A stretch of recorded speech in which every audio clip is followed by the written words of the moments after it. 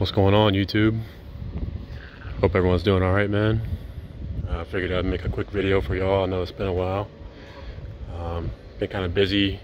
Just moved down to Florida. So obviously that's going to take up a lot of my time between packing and moving. For those that don't know, I was living in the Philadelphia area and moved down to Florida in October. So probably the biggest reason I haven't put out any videos. I just really haven't had the time to do anything on the car. I was going to make a video about the auto train, because that was my plan. I was going to put the car on the auto train. It's an Amtrak train.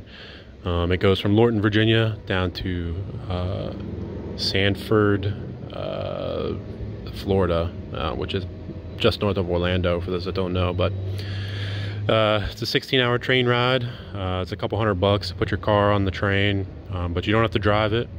I ended up driving 1,000 miles from Philadelphia down to Florida, so it was a long ride, man. But unfortunately there's clearance requirements, and my car was a little bit too low, so I actually couldn't take the train. I had to drive the car down, so I drove 1,000 miles, and it did pretty well. All in all, I did have some issues with the belt falling off at higher RPMs. So I'd hit about like 4,000 RPM and then the belt would fall off.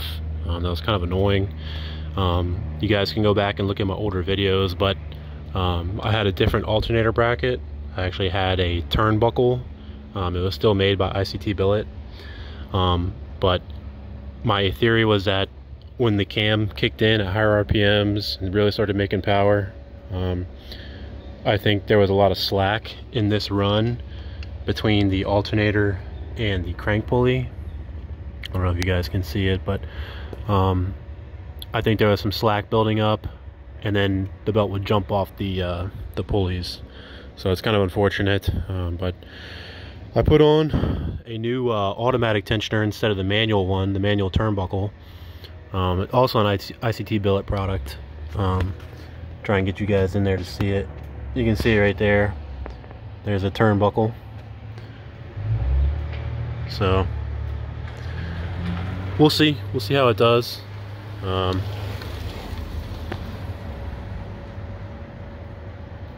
See the pulley alignment there. But in any case, guys, that was one thing I had to deal with. So hopefully I got that resolved. Another issue I had to deal with recently was my radiator actually cracked. So this is the upper connection on the BMW radiator. This radiator was 27 years old or 28 years old, something like that. It's a 95, so I don't know, what is that, 27 years old maybe. But you can see it cracked at the upper radiator hose, and then this like return cracked also. And then you can see that's the lower connection. So I replaced it, got a new one. I forget who makes it, I think Nesix or Nesson or something, I can't remember the brand, but you can see it in here. I just cranked it up and everything looks okay for now, but you know how these things are, man. There's always something to do. But anyway, I just wanted to give you all a quick update on what the car's been up to and what I've been up to probably. And that's about it, guys. I think that's really all I got for you right now. I've been slowly putting the car back together on the interior. It's kind of coming along.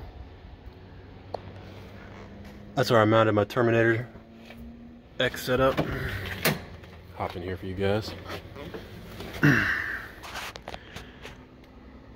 So you can see it right there. Kick on.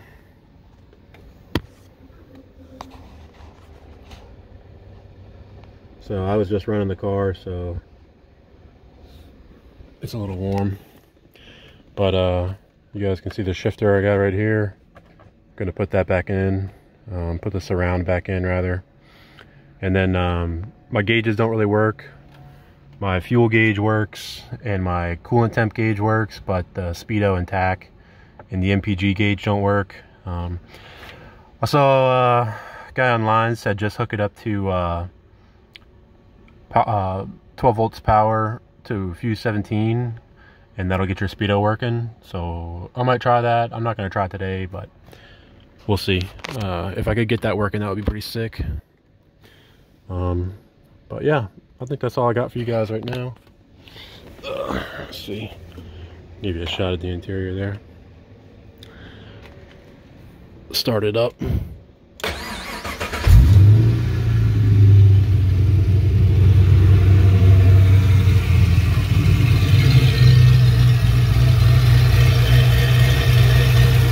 You can watch the automatic tensioner when I mess with the throttle.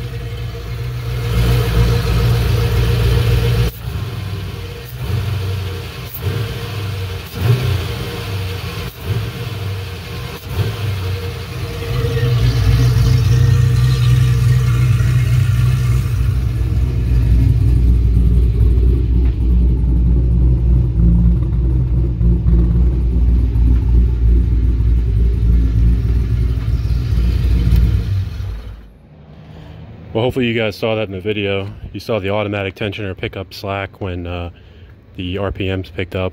So hopefully that'll get me squared away. I still need to add air conditioning and add heat. So that's something I gotta work on. But anyway, that's it for today, guys. I'll keep you guys updated. Peace.